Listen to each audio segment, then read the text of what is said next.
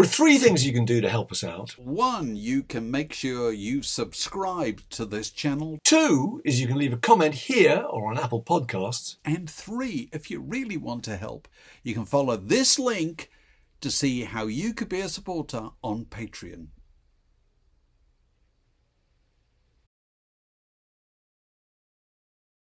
Word in Your Attic, a Zoom with a view. Okay, welcome to another Word in Your Attic. And we're speaking to a man who does genuinely appear to have an attic behind him. That's a musician, a man about theatre, a man about film, man about television. Tot Taylor. Delighted to see you, Tot.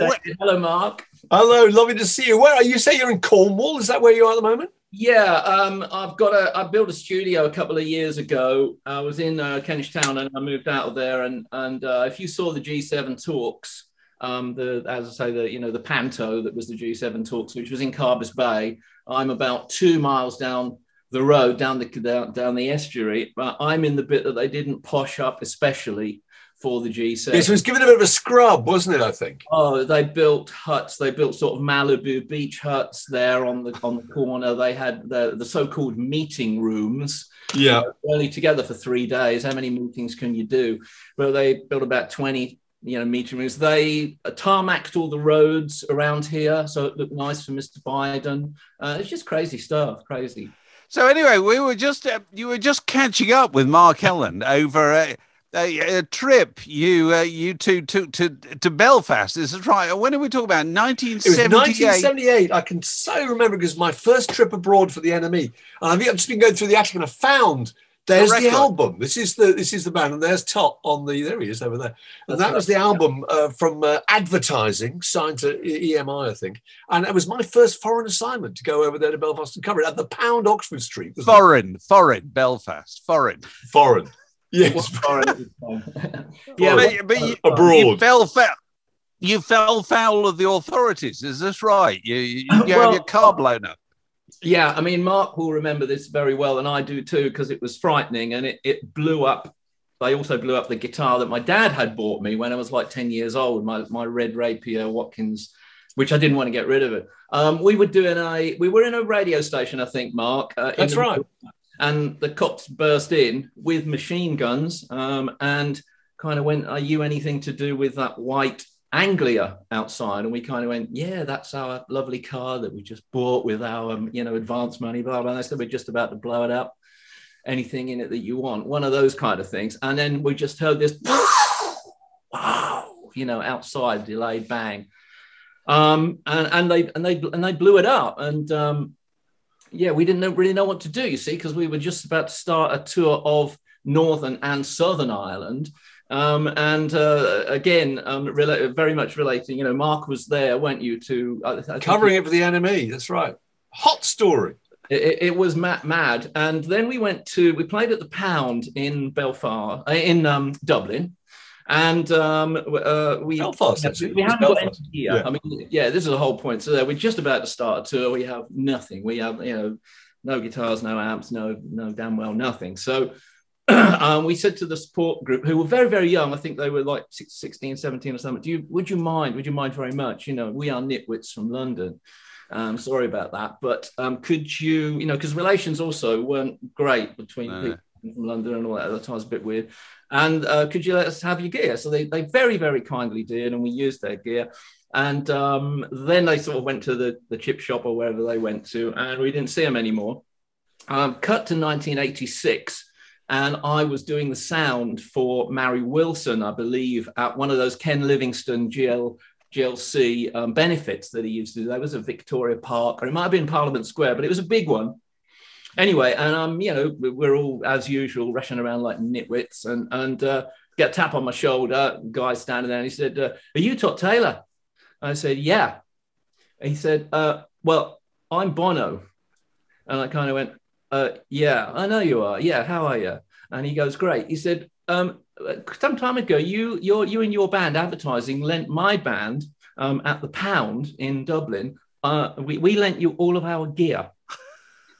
Anyway, so that was U2's first gig. I didn't know that. But later on, I looked. Somebody sent me about a year ago. Somebody who was moving sent me a whole bunch of sounds, Melody Maker, Record Mirror, and all this stuff. And there it was, advertising plus U2. And then Bono told me after that another thing that was the first time they were called U2 or something. So there you go. So you played with their equipment probably before they did. That's absolutely extraordinary.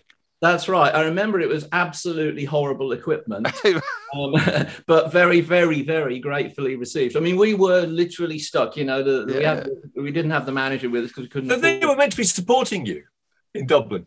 Yeah, they were supporting. Did they? So they never actually played then, or did they? Yeah, they played. Yeah, they played. But, so you were supported by U2. It's fantastic. Yeah, we didn't know anything, but so we didn't know they were U2, and they weren't U2 really. So we just went round the corner and had a walk and tried to figure out how we're going to continue with our tour. So look, the way we traditionally start these chats is asking people if they can remember what was the record playing equipment in their home when they were a child. I feel sure you'll remember, Tot. Well, I can go a little bit one better than that, David, perhaps. Go on. So when I was, sorry, I've got to turn the phone off. Sorry about that. When I was about 5 years old, we were one of those families where half of the family got off and offered to go to Australia, to move to Australia for £10 each. All right.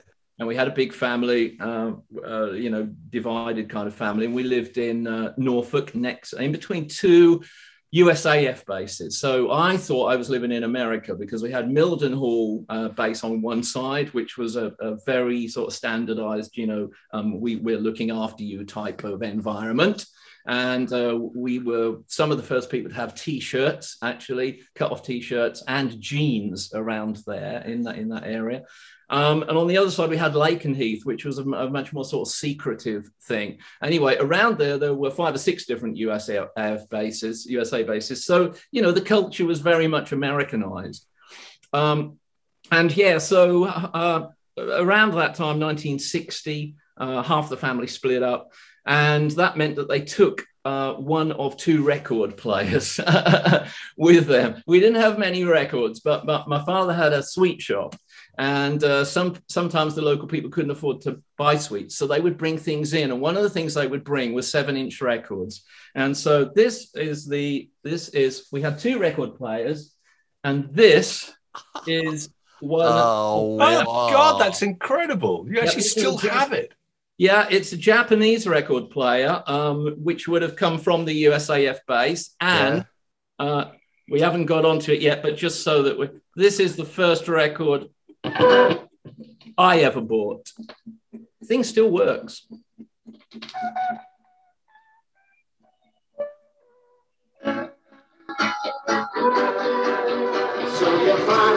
Oh, God, yes. What a great record. Semi-detached suburban Mr. Jones. Yes. That's Isn't fantastic. That great? What a great record. So it still works, Japanese, USAF, Milton. Fantastic. Oh, that's the best answer to that question we've ever had. Yes, somebody actually produces the item and it still plays. And the record. And the record they played on it. It's a battery without electricity. That's incredible. So what else was playing in the household at the time? Can you remember what kind of stuff was on? Yeah, the first I'll show you. Well, again, let me just turn that thing off. Yeah. This is the kind of stuff that was on. Very groovy. Oh, right. Carols from Kings, of course, just down the road. Yes. Cambridge being down the road, and one of the few places that you could actually hear anything. As a school kid, I used to go into King's College Chapel and listen to them. This is the first record that I remember seeing. It was my dad's record. Oh, the Piccadilly label. Oh, Joe Brown, a picture of you. Yeah, wonderful picture of you. That is a great record. A great record. Yeah, some of these early things are, when you listen to them, then it was a little like jingly thing. It made my mind go dizzy kind of thing. I used to faint sometimes when I heard. I had a fainting spell, and the records used to affect me so much, or the songs used to affect me so much that I would just literally keel over and get back up again. But yeah, that's the first one that I remember a picture of you, Joe Brown. This is the first record that I actually, well, that one's the first record that I bought. So Manfred Mann, Semi-Detached. Yeah. Written by Jeff Stevens and John Carter and produced by Calmy, as many things were at the time. And what I like about that, just show you this, because I haven't dug these out for a while, but this is on the original Fontana label. Bought it from Miller's in Cambridge, and it just looks so nice. And it's 1966, right at the end, November 66. It looks so 1966, that does to me. I'm very impressed about the fact that you kept it, and you've kept the cover. The sleeve, everything I've been lugging this stuff around. I've been poor, I've been rich, I've been on the skids, I've been off into orbit, but I've got this damn stuff. You know, I'm not letting it go. It's the first record that I bought kind of like by myself. Still it's a magical record. I know they changed a lot, but right, Jethro Tull. Is it Jethro Tull? Oh, Living in the Past. Oh yeah. I haven't seen that Island label for a long time. Actually. That's the original Island label. Yeah, it is, isn't it? Yeah, we as I say, we lived in the back of nowhere. So Miller's shop in Ely had 5. They only stocked 5 records a week. They had 5 new records. 5 new ones.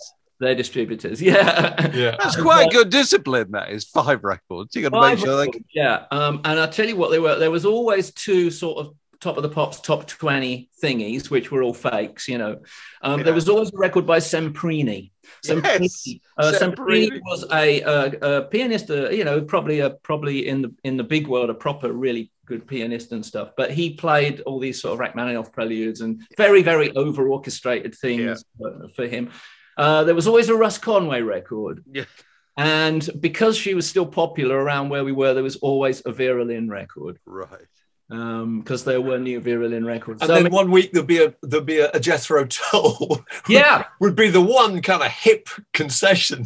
Yeah, this is you know, I'd say what have you got? And they'd never have them because they didn't want people fingering them. I don't know why. They're 2 very old ladies, 2 old dames, you know, what we used to call dame. Yeah. And they'd say, well, we've got this one by Jethro. Right. Put it up. So then this is the second one that I remember buying. And again, there's a reason. So when Radio 1 started, as we all know, I'm sure, there was a song they used to play at the start, 7 a.m. every morning. And that was called Theme for Radio 1, Theme 1. Oh, really? Okay, yeah. And I bought that. I loved that record.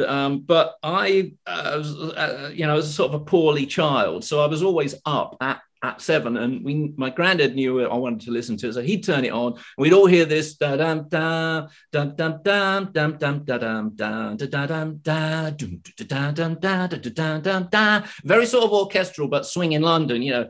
And this is it. It's called Theme 1, and you can see who it's actually by. Oh God! George Martin. George Martin thing, is it? Oh, really? So that was actually released. Their theme tune was released. Yeah, it's on. Well, weirdly enough, it's not on EMI. So him being the boss of Parlophone, it should be on Parlophone, but it's on UA for some reason. United Artists. Yeah. It's called Elephant and Castles, which I've never been able to track down. By the way, you know, look after your records, because when you keep them out of the sun, they look like that. And when they're in the sun, they look like that. Yeah, I know.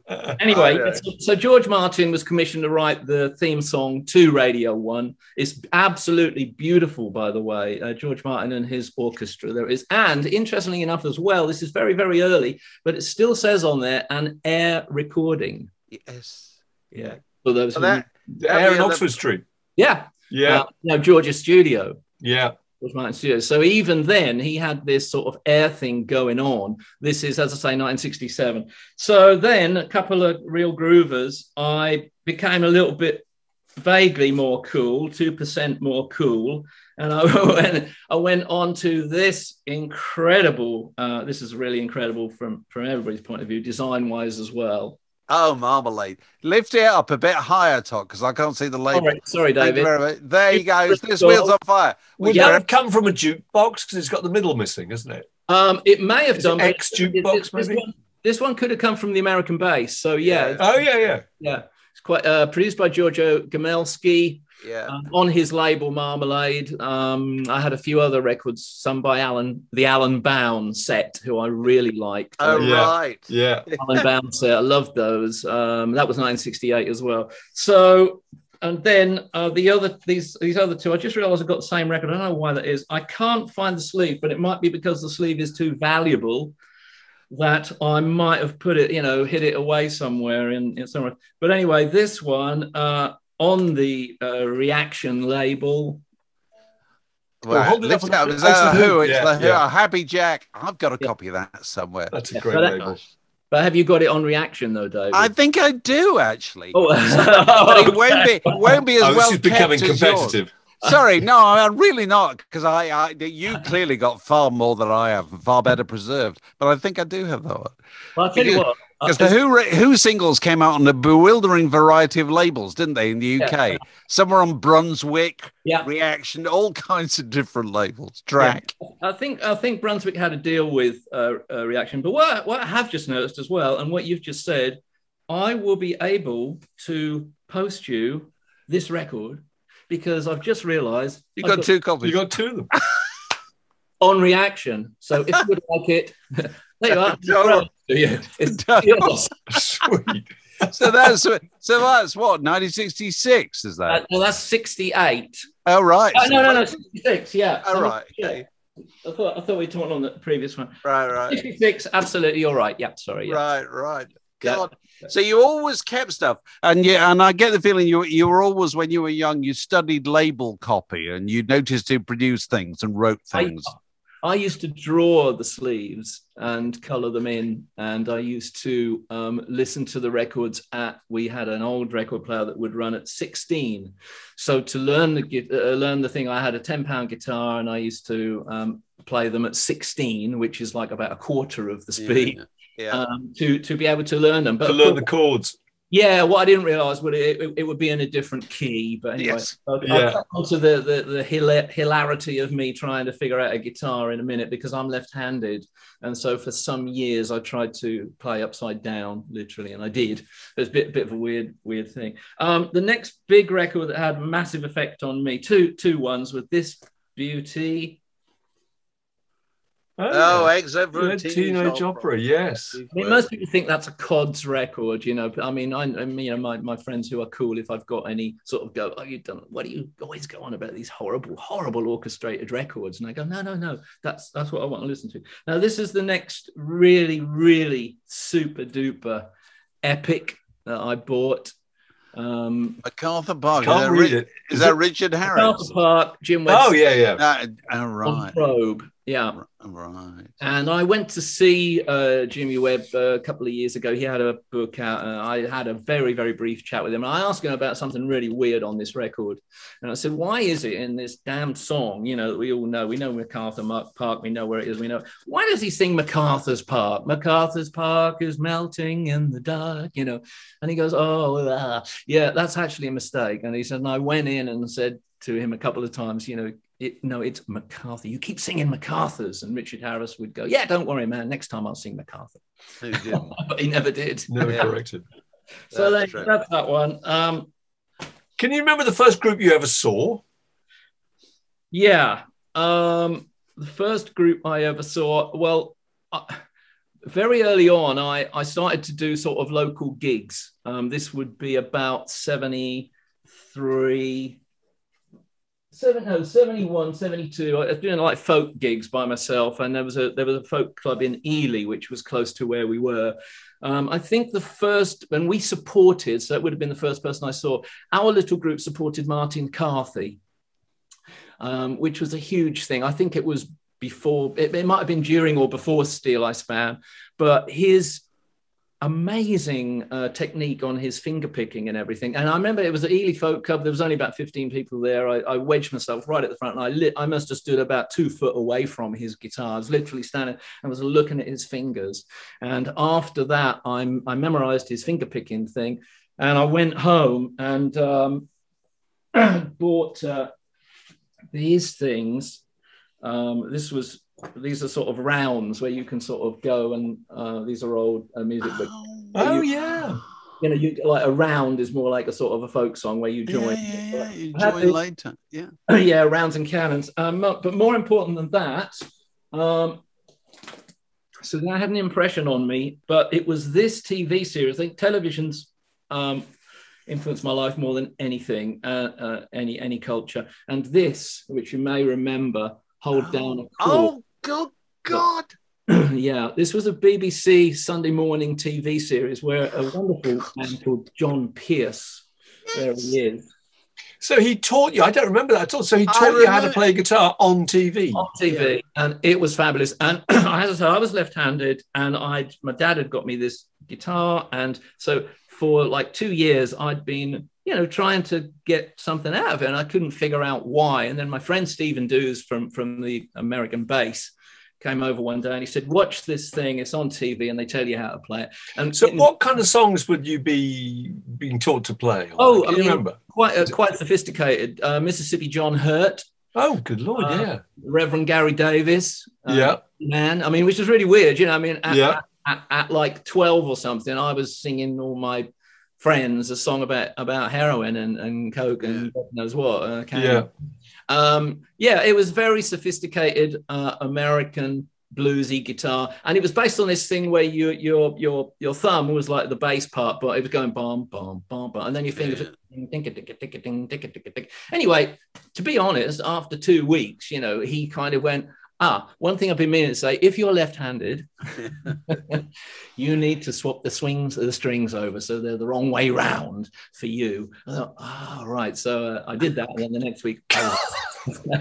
So you're actually playing with the strings wrong. That's extraordinary. What did it sound like? Yeah, I think surely the bass would have come out as the treble then, wouldn't it?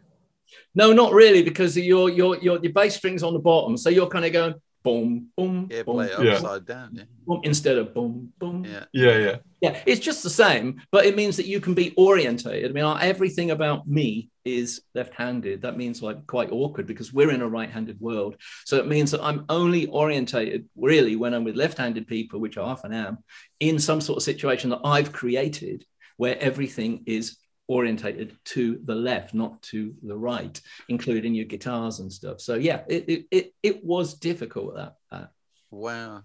So you got an opportunity to make a record when you were a kid, didn't you? Yeah, was it? I had when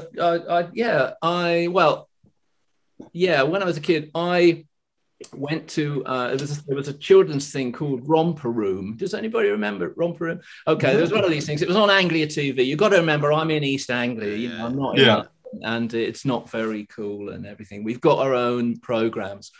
Romper Room with Miss Rosalind, who was very, very nice to look at, shall we say. And I went down there and we made a record of us singing kind of in a choir. And then somebody came up to me and said, oh, you know, your voice is commercial or something like that. I can't remember what word he said. But anyway, they paid for us to go to, I had a little group, three-piece. They paid us to go to Northampton in a little studio called Beck.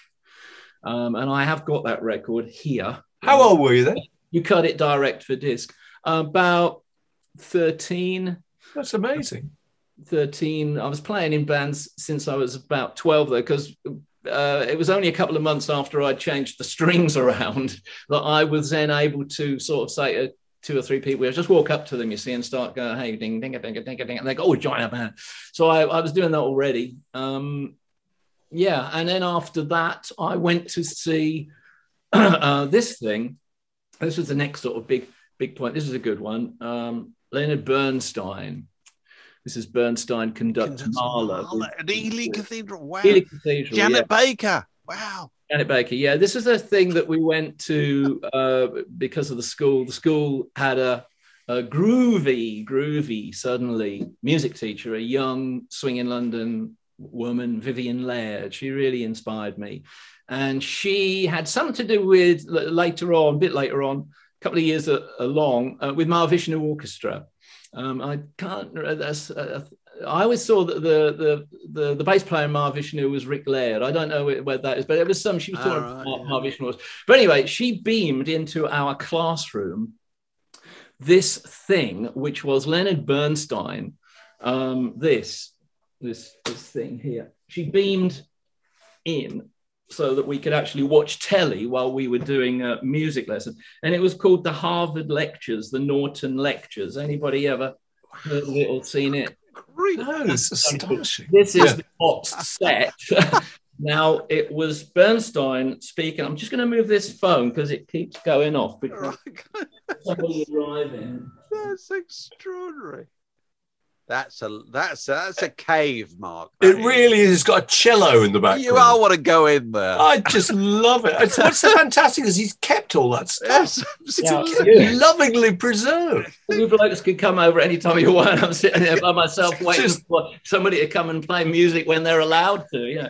But anyway, look, what's good about this is that this is I didn't know what it was. I sent away for this mail order, by the way. My dad bought it. It is a six box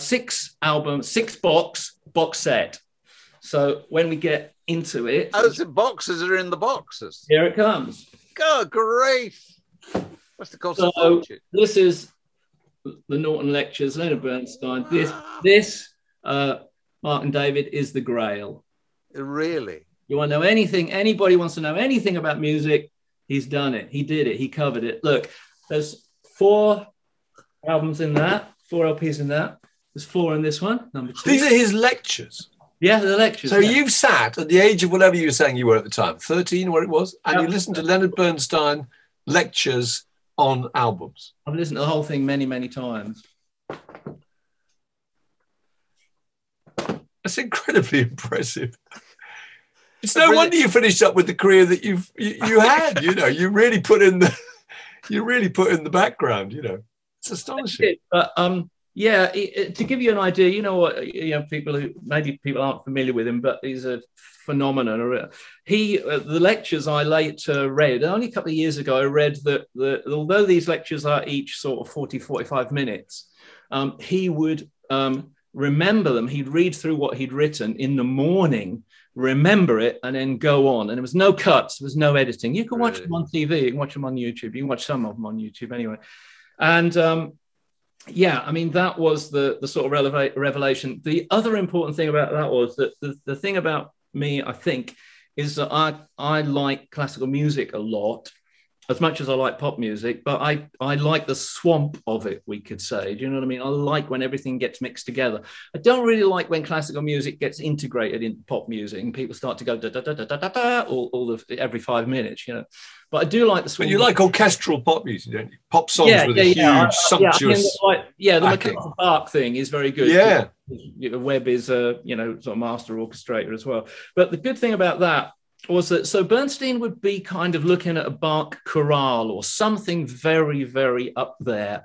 And he'd kind of go, look, you know, you've got the so-and-so mode there, and then you've got the chorus comes in. Now, we're actually in A flat, but we're going to F. Now, if you put a B flat in the bass, you'll get that. Now, and then he'd go blonk, blonk, blonk. And he'd go, now, there's a record out by the Kinks, and it's called You Really Got Me. And that's in the Mixolydian mode. You see where it goes? And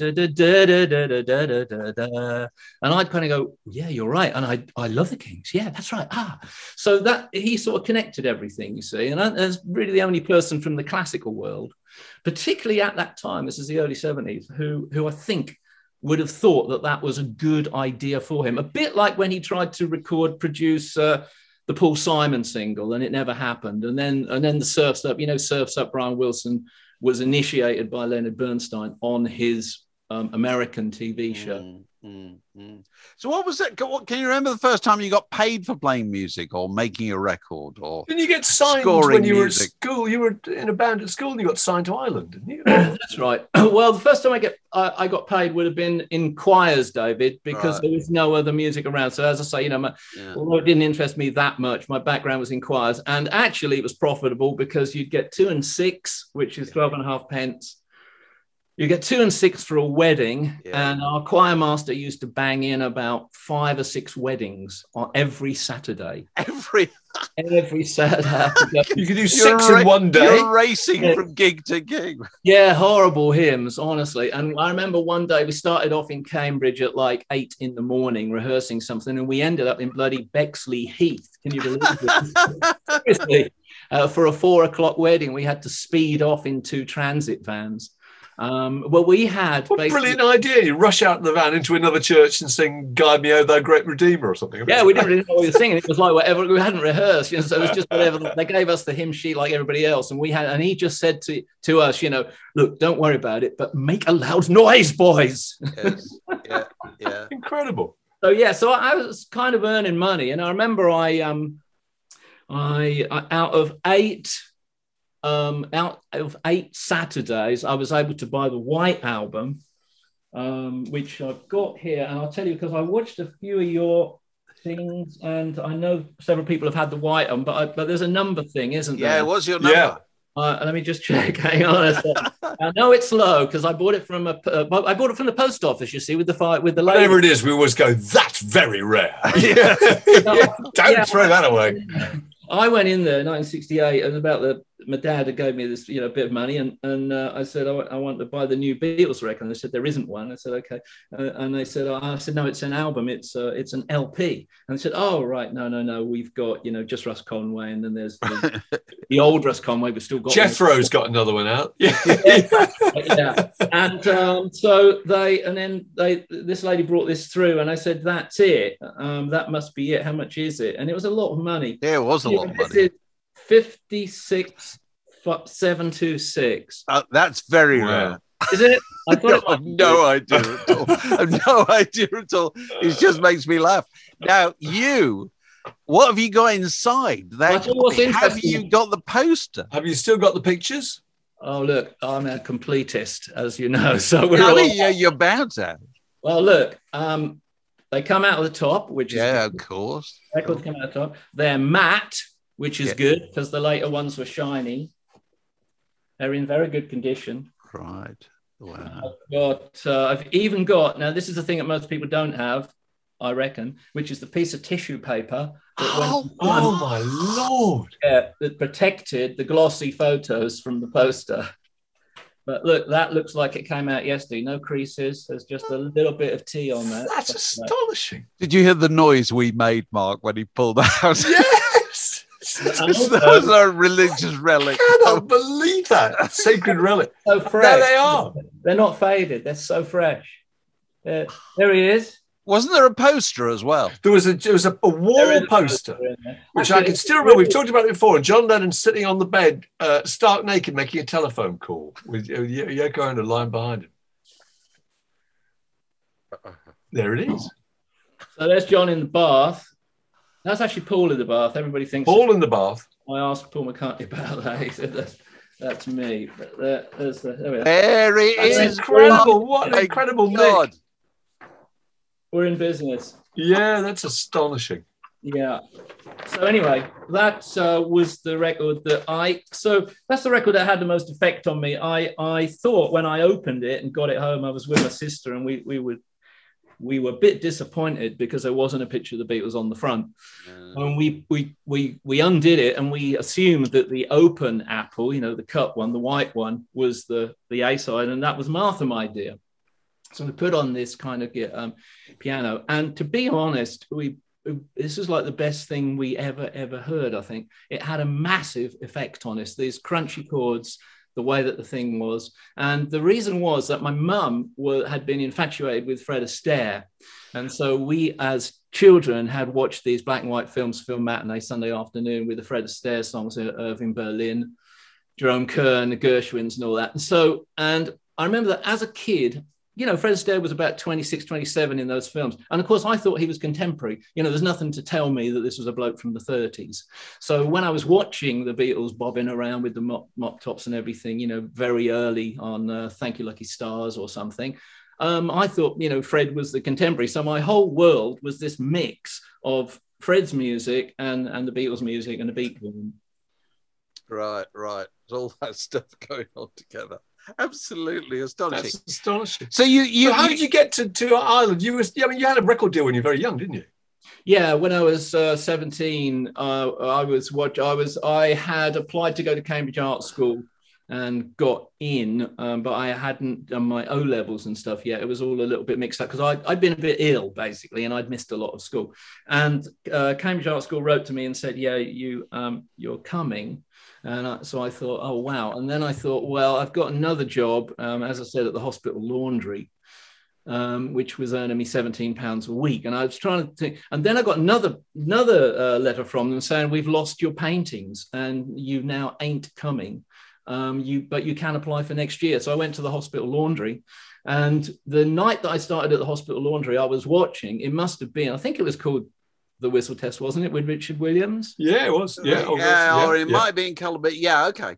Yeah, it was called something else, I think. But Colour Me Pop, first of all. Colour Me Pop. Colour Me Pop.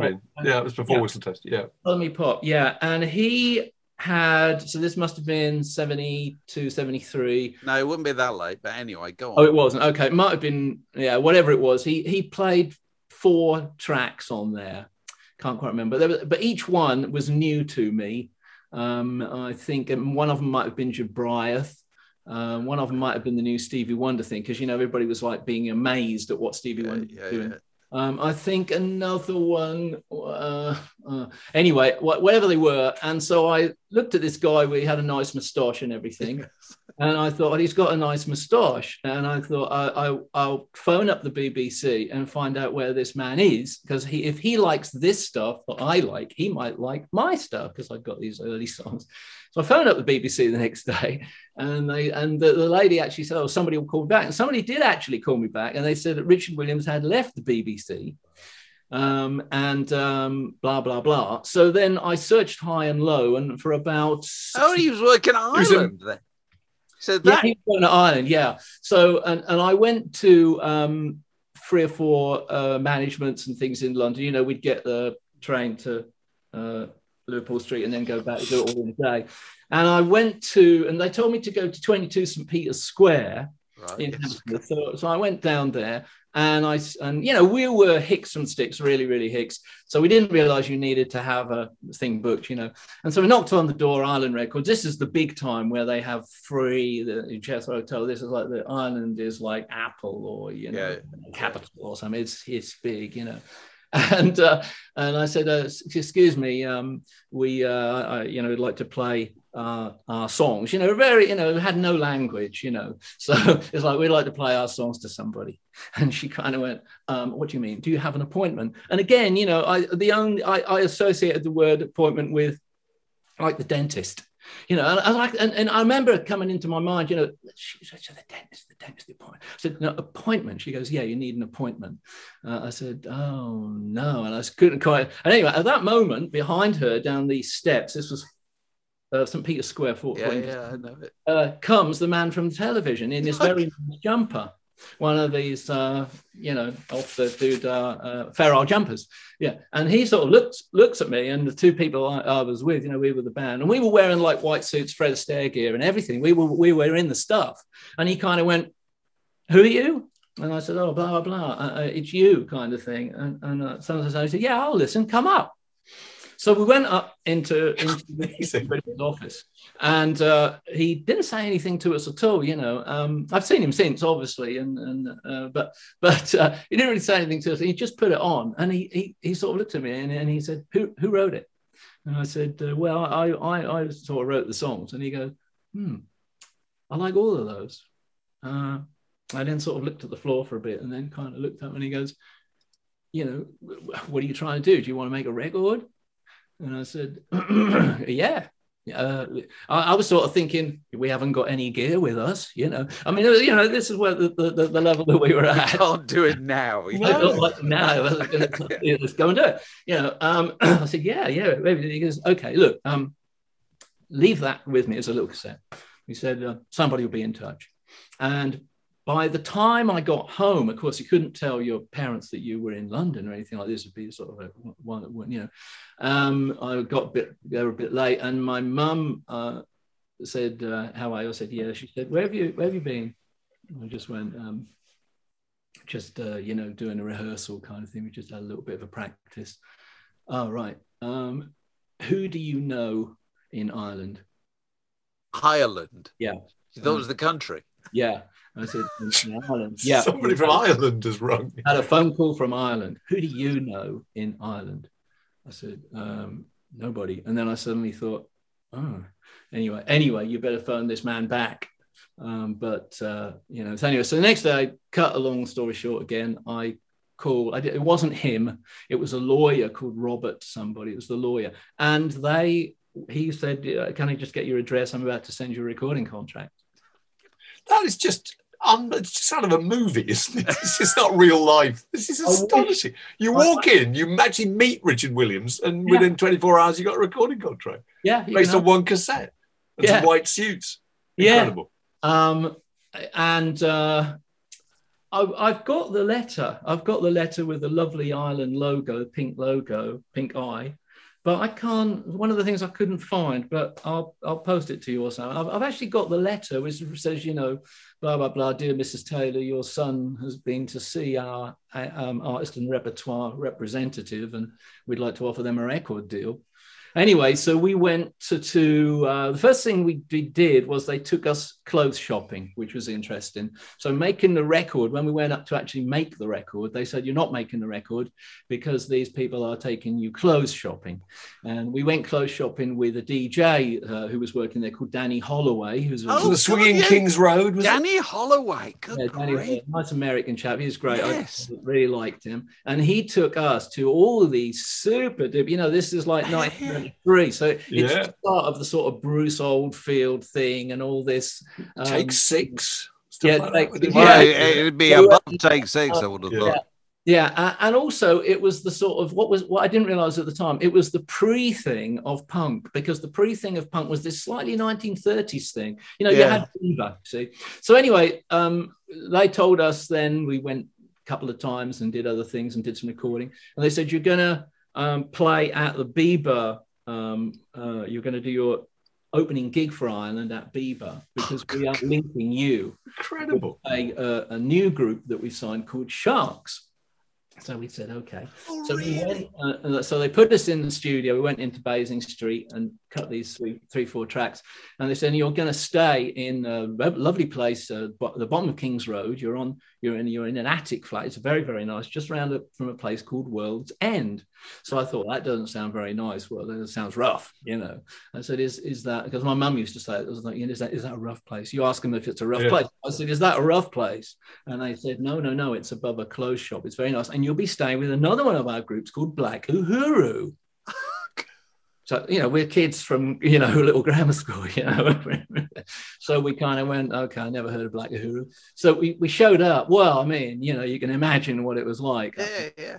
Good God, we might as well have been in Marrakesh, you know. But anyway, what I also didn't know was that underneath, Malcolm McLaren had just taken the lease on a shop which was to become Sex and Seditionaries, but I think at the time, it was going to be called Let It Rock. Yes. It was. But I've also got a feeling it might have been called Summit for a few weeks before that. But anyway, so we were in there with Black Uhuru. I mean, we were trying to record. We were little kids, you know, we didn't know how to record either, which was blatantly obvious as soon as we got in there. When they'd say, you know, you'd sing the thing and they'd kind of go, okay, yeah, let's just do one more. And you'd go, yeah, one more of what? You say one more vocal. What do you mean singing? Yeah, one more singing. Do one more. Yeah, okay, I'll do it. Okay, that's great. Yeah, can you just let's go one more? One more what? And do it again. Oh, why? I just did it twice. Do you see what I mean? Yeah. We were really thick. And anyway, and during the night, Black Uhuru were keeping us up when we couldn't get any sleep. It was awful, absolutely awful. But I mean, that was the start of it. We made the record for Ireland. And then about 3 months later, Sharks, who we were supposed to be doing this tour with and having our launch with, they had a fight on a mid-Atlantic flight. They had a fight on a flight and split up. That was Chris Spedding was in. That's right. Yeah. I love Sharks. I'm a big fan. Me too. Made some great records. Yeah, and Snips, who I later knew from the gallery a little bit. He used to come to the gallery in Beak Street. Yeah, and then we got a letter from Island Records saying, you know, we're no longer going to put this record out, but all is not lost. We're giving you the record. It's free. You can put it out yourselves. We didn't really understand what that meant. This is 1973. No, sure. Moving into 1974. Yeah. And that was the end of that, really. And I went back to Cambridge and regrouped myself and sort of started again. That's extraordinary. That's an amazing story. Absolutely. Tell us about your. So you say you've been running a gallery for 10 years. Is that right? 15 years. In 19, by the time we got to sort of the year 2000, shall we say, you know, which are all of us, I'm sure you felt the same. You know, you kind of go, okay, what shall I do different? You know, well, I'm not gonna. I really want to do something else. You've got to remember that I've been trying to make records with people, and every conceivable thing that could be done in music, I had done it by that time. Definitely some really bad things, obviously, because you know you take the good and the bad, and some of the things that were good turn out bad, and vice versa. But some really good things as well. And I was working at the National Theatre. I was a composer there, and I was working on an 8-hour play. This is another bonkers thing. An 8-hour play, which was on in a platform series. And it was about Picasso and his wives, lovers, and his muses. It was called Picasso's Women. It's quite a well-known thing, theatre-wise, you know. Right. And I was there 4 plays a day. You watched them through the day, 2 hours each. And I was there doing that.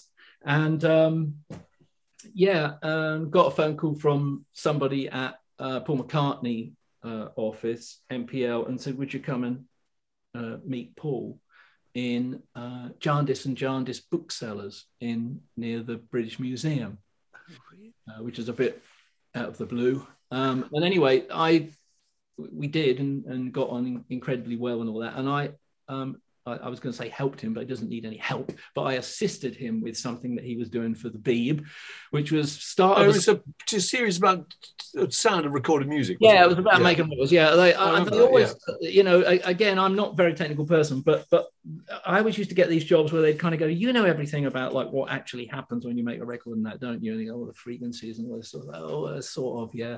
And so I got that sort of thing, and I did 2 films that week. I think one of them was with Paul McCartney, and it was called A Different Perspectives. Just trying to think what it's called. And he broke down the way he did it. It started off with him with the glasses, where you put different amounts of water in the glass, the wine glass, and then he puts his finger on the rim of the glass, and it makes these beautiful sounds. That was on the McCartney album. There's a song actually called Glasses, which is what it is. And then it goes into that, oh, little blue eyes never knew nothing doing, whatever it is, that thing. We did that, and then we got on very, very well, and we were kind of working on it for about 3 weeks, in fact, and mixed it at Abbey Road and all that. And I went to see them play. He was playing live at the time. I went to see him play live. And then when I was doing that, I got a phone call from Michael Stipe. And I think his manager or somebody in New York, his manager had seen this film and really, really liked it. And they were going to do one, which was a REM song called The Great Beyond. I wasn't that familiar with REM, but he wanted to do a similar thing. He wanted to go in there. So anyway, but this is really weird. But what he wanted me to do was make a drum loop. That's all I had to do, and see if it would work. You want to make a drum loop. He liked something about what we'd done or something that I'd done. I can't remember.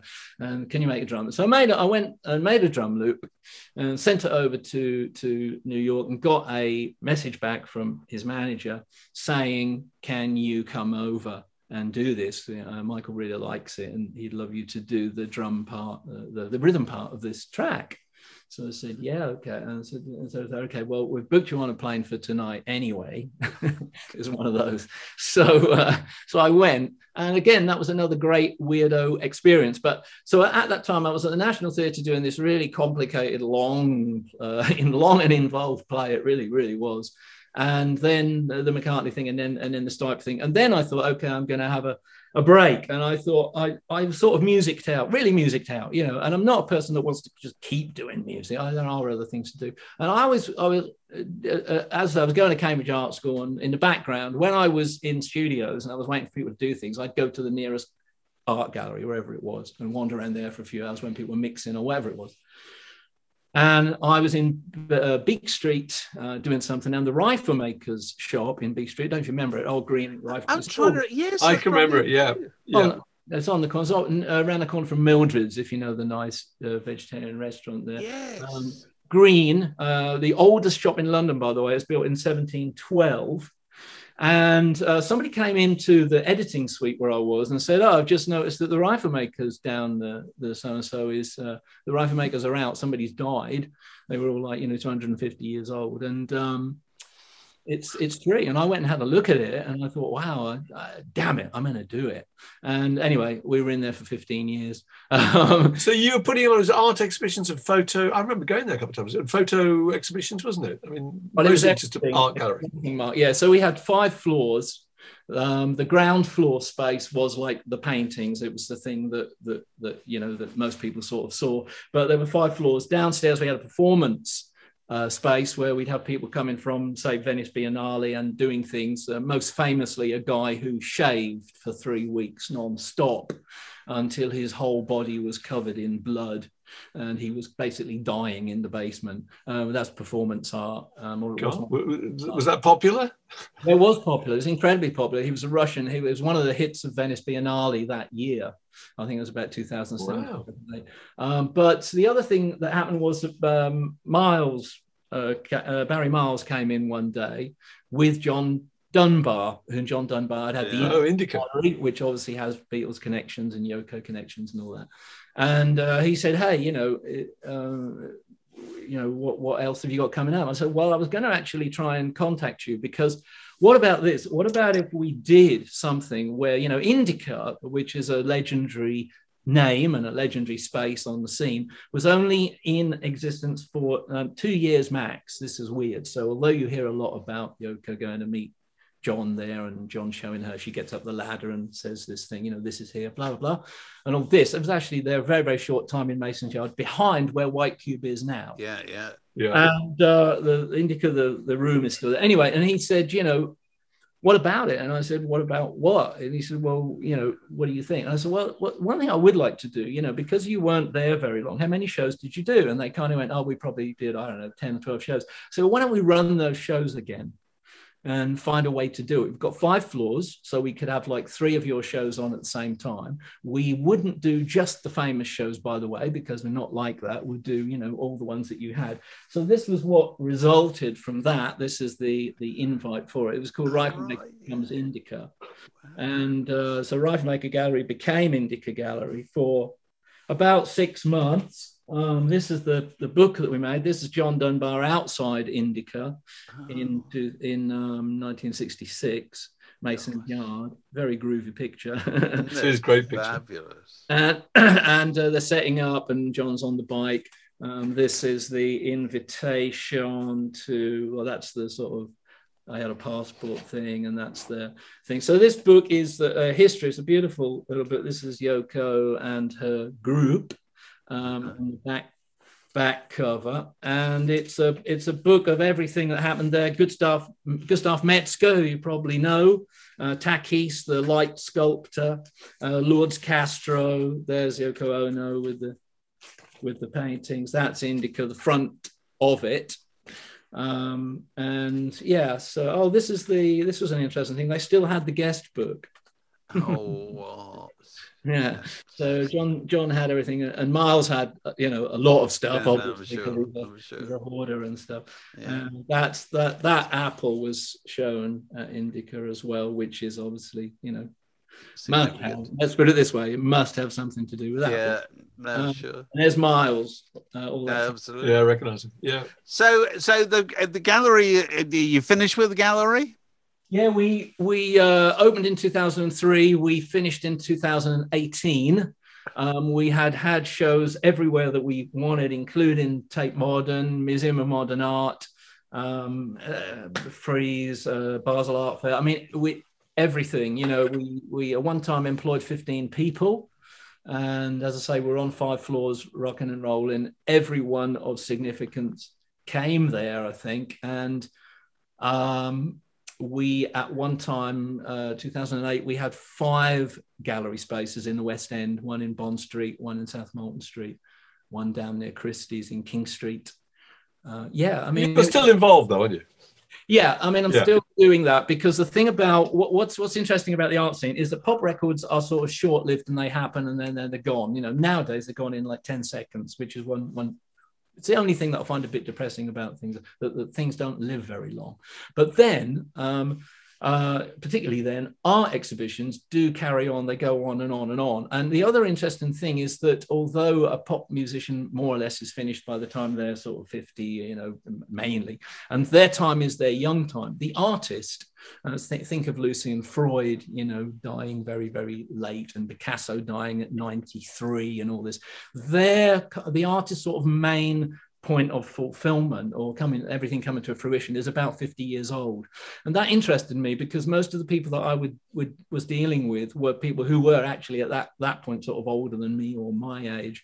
And they were expecting to come to thing, you know, they were expecting to become important and become significant. It was a totally different thing. It was a breath of fresh air. It's very, very, very, very difficult, though. It's very, very, very, very difficult for reasons, and not a good time to go into. But it is very, very difficult. It's very, very competitive. And when the artist is in a room for 4 weeks, which they are, and they're there, they start to get very nervous. If nobody comes in for 20 minutes, they start to ask you. You can imagine it. Yeah, you know, did you call so and so? Yeah. You know, is the tape curator actually coming at 3 o'clock? Yeah. You think you should remind him? No. What are we going to do if he doesn't show up? Nothing. Okay. You don't sound very interested. Yes, I am, but I'm a professional. You sort of go through this whole thing, and God, it must be agony. I could totally understand that. I always felt very, very sorry for what they were going through, because the thing about the art exhibition is, see, the record goes on forever and ever and ever, doesn't it? But the art exhibition ends.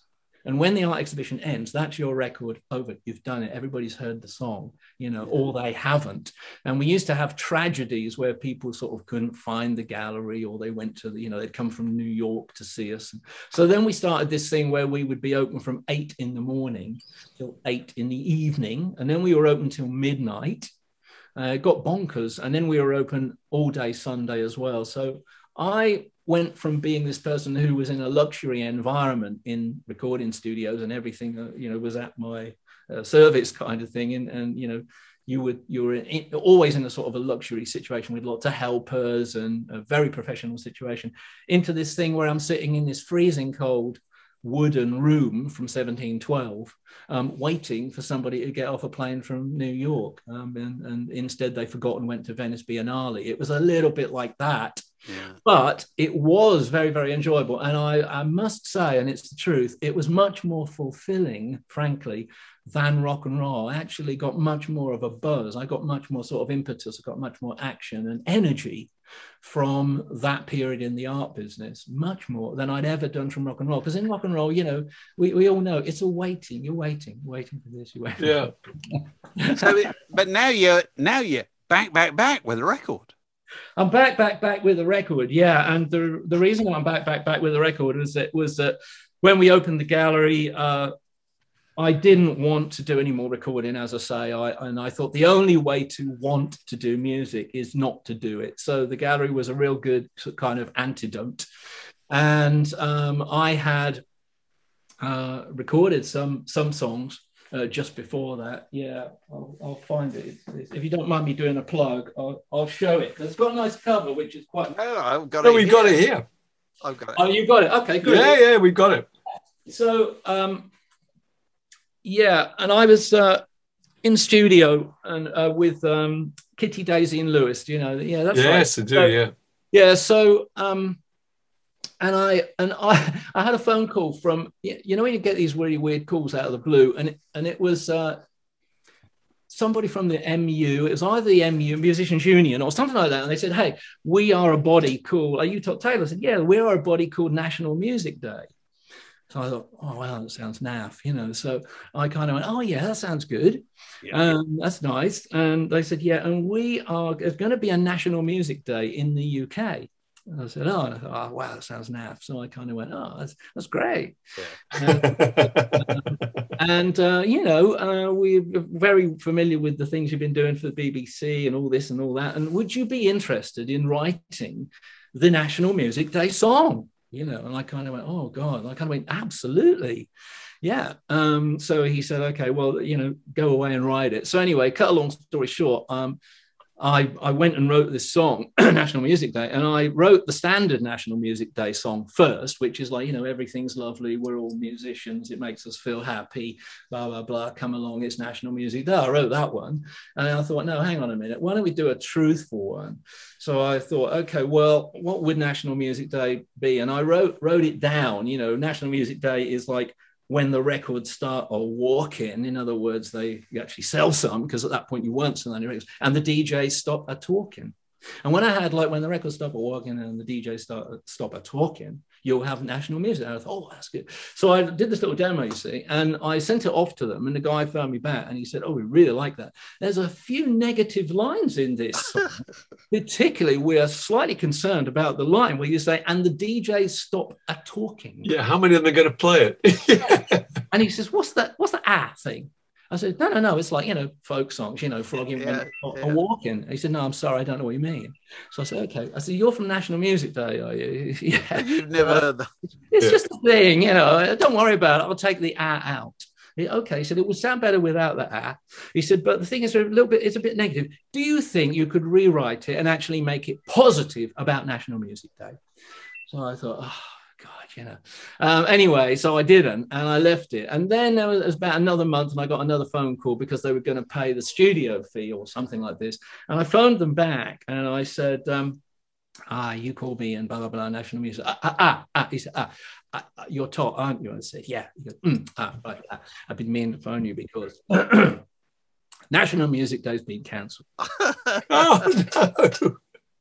So it's been cancelled. Yeah, it's been cancelled, my friend. Yes. Yeah. There we are. Welcome to the music business. Yes, there you go. So anyway, so when I started this, I thought, where shall I start? And I thought, damn it, I'm going to record the song. Yes. When the records start a walking and the DJs stop a talking, you know. So I did. So that's the start, and that's the sort of story of the record, really. Very good. That's good. Well, you ought to ask about the greatest record ever made. Yeah, that's another traditional question we always have on these things: is what is the greatest record? You may have mentioned it already, of course. What is the greatest record ever made? You don't need to have a copy of it. Just tell us what it is. I'm sure you do have a copy of it. I have. I've got a copy of everything. Yeah. This is a weird. I've got a weird one, and I've got a great one. I don't know if you like either of them. Both, come on. I like funny records or odd records. This is a record that I lived in America for a little while because the music thing, the film thing, I was working with the Geffen company and lots of other people in Los Angeles, and I was actually running proper studios and sessions. And somebody came in with this one day and gave me, said, yes, you're the only person in the world who might like this record. He said, it's one of my favorite records. So anyway, he gave me this. Ad part jazz. Explain that. That's extraordinary. Well, if you've ever wanted to... Music as a jigsaw. If you ever wanted to add a part, shall we say, then you can do add a part jazz. So basically, this takes bits out, and then you play them in. You sort of add the bit, and they tell you which bit you can add. They give you the music if you want it. And anyway, when I listened to that, it sort of started me thinking about a lot of things. And it was before the sort of easy listening boom. You know, it was before Burt Bacharach was reincarnated and all this kind of thing. So that's a very, very interesting record if your listeners want to investigate that. But my favorite record, for two reasons, one of them is because I'm always interested in visual things, is this absolute beauty in both a visual sense and a music sense. Oh, Rhapsody what a gorgeous in Blue. sleeve. Was that Oscar Levant? Is that Levant, the great Oscar Levant, and this is the Rhapsody in Blue on 4. So that's an original album, as in the traditional original sense of the word, isn't it? Yeah. Who designed that cover?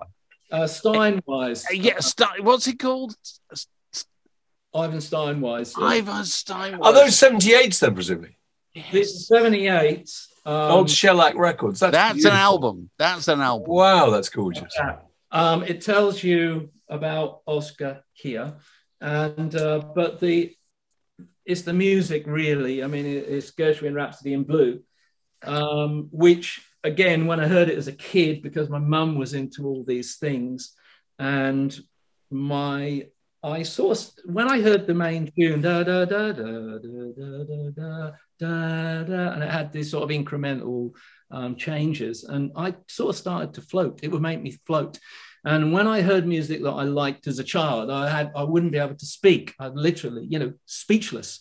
So if somebody's talking to me and I heard something like this or something really emotional in different ways, not just in a sad way or romantic way, but in different ways, I wouldn't be able to speak because my whole being would be sort of glued to it. It's like, and I'd actually physically walk over to where the sound was coming from. My mum told me I used to do this when I was a kid. Wherever there was music coming, we went into a shop and somebody had the radio on, I'd walk behind the counter. Well, you said early on that you used to faint listening to records. Yes, I did. Yeah. And I Astonishing. get a weird fainty thing sometimes when I'm worried about things, but also when I hear something that's very deep. But this, I just chose this because this is one piece of music that I believe is the sort of, it sounds corny if you say these things. Actually, it's very corny to be enthusiastic. People always said to me, oh, you're too enthusiastic, it's a bit corny. I don't think so, but Rhapsody in Blue, it's one of those things that every time I hear it and I hear the story of George Gershwin, who died when he was 37 of a brain tumor that they couldn't cure, it does still make me float. So that's my big kind of... it's a fantastic thing. Tot, it's been delightful talking to you. And you, David and Mark. Beautiful records. I think absolutely gorgeous. We may be back in a few months for a second talk. I know, we've only got about a quarter of the way through the story. There's a lot of very be continued. That was really gripping. Thanks so much, Tot. Word in Your Attic, a Zoom with a View.